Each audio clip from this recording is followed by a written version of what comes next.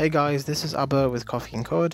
Today I'll be continuing from the last console input output video, and we were saying that the age input variable that is a string is being read from the console, and then after, because we want the age to be actually an integer, then we use this function called convert to int32. We pass the string variable in that we previously gained from the console, and there we go, we have the integer output. So to use this inside an if statement, we need to be able to convert the string input to an integer, which we have. So then instead of responding to the string, we actually talk about the integer. So we change that to age, and now the statement executes correctly.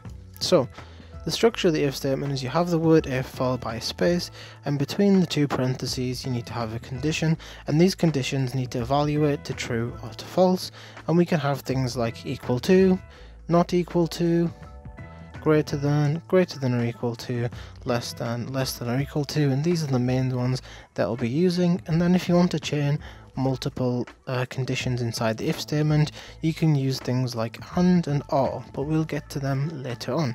So just for the time being, we can say that if the age is less than 18, we can print out a variable saying you are less than 18 years old.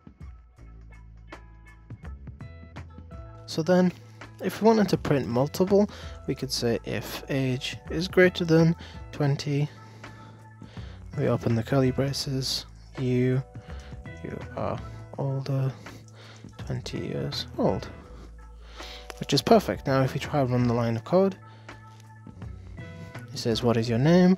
Abba. What is your age? 23. And now it says you're older than 20 years old, which is great. But what's happening here when we have two if statements is it's always checking this one and then it's checking this one after. Whereas what we want to happen is if we change this to an else if, it only checks this one if this one returns false, which means that if we run the code and we type in a number that's less than 18, like 17, and it says this, which is the first branch, then the line of code will be checked here, and then when this returns true, it will execute the lines inside the curly braces, and instead of checking this one, it'll jump straight to this console read line.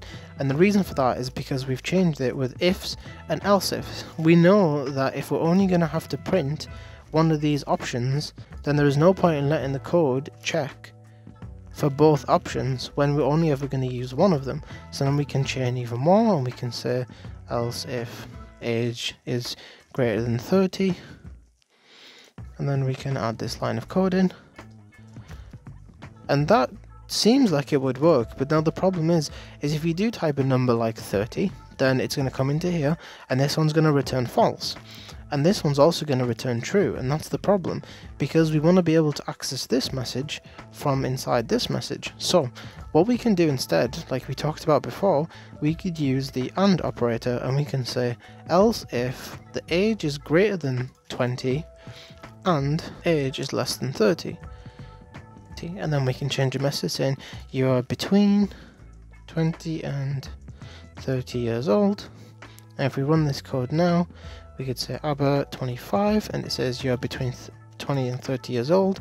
And if we run it again and we type 35, it says you're older than 30 years old, which is perfect. I hope this made sense. So just a quick recap, we use if and else ifs to make sure that we only fall onto one of these paths, and if we use one of these paths, then the others don't get checked, so it makes our program a little bit more efficient. If we want to print all three, and we know that the conditions are going to be separate, then we can remove the else's and let the program check all three conditions separately. But in this case, because it's only dependent on one variable, we only want them to be able to print one line of these and then get to the console read line. So I'm finished with this example. Let's move on to the next one. I've just made a new project, and let's get started on the next example. So I'm going to make two number variables, number A int number B, and we could say console.write, please enter the first number,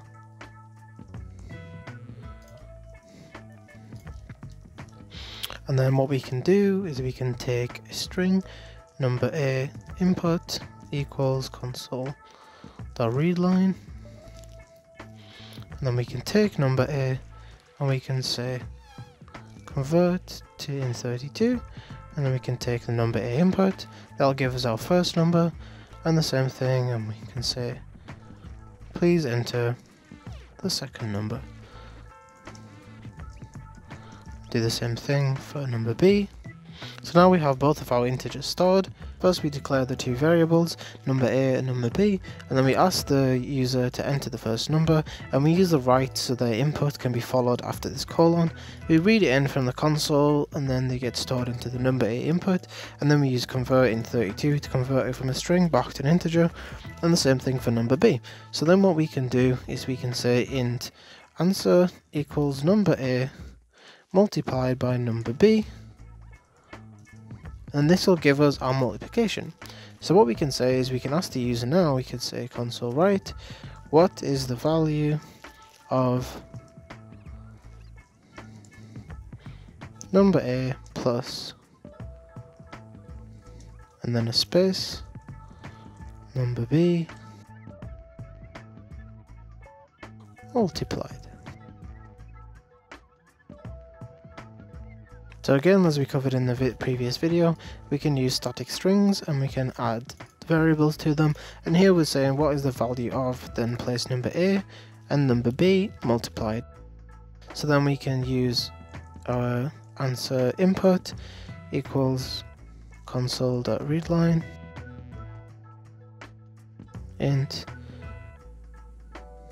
actual answer equals the convert to int32 of the answer input, and we can take that value, and now we can do a comparison between the actual answer that the user's given us and the answer that it actually is. So we can say if the answer equals the actual answer, then we can say console.writeline, well done, you got it correct.